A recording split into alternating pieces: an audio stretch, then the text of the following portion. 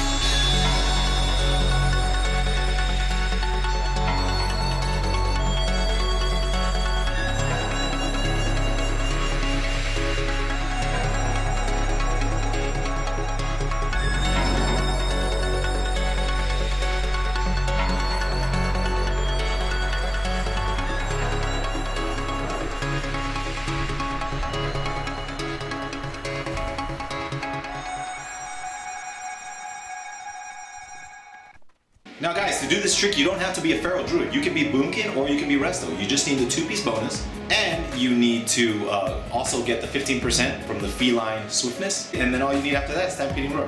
Easy mode. Okay guys, I hope you enjoyed Boomkin Supersonic Speed. More contests and giveaways in the next upcoming videos. As always, Swifty here. Thanks for watching.